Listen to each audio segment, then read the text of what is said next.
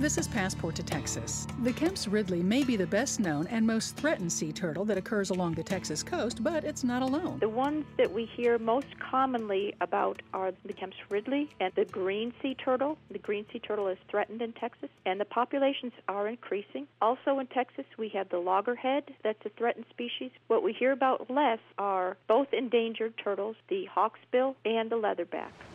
Dr. Donna Shaver is with the U.S. National Park Service at Padre Island National Seashore. She says if you ever see stranded or nesting sea turtles, report your observation to officials. Many of our entrances to beach access roads, there's a sign that's posted that has a telephone number to call, and then once they call, they will receive a recorded message that will tell them the proper contact number for the particular geographic area where they are located. And if you come across a nesting female, to stay back from the nesting turtle until she's dug her hole with her rear flippers and is remaining mostly motionless and laying eggs. At that time, without touching the turtle, look for any tags, and without piercing anything into the sand, put a designating marker next to where the turtle laid her eggs.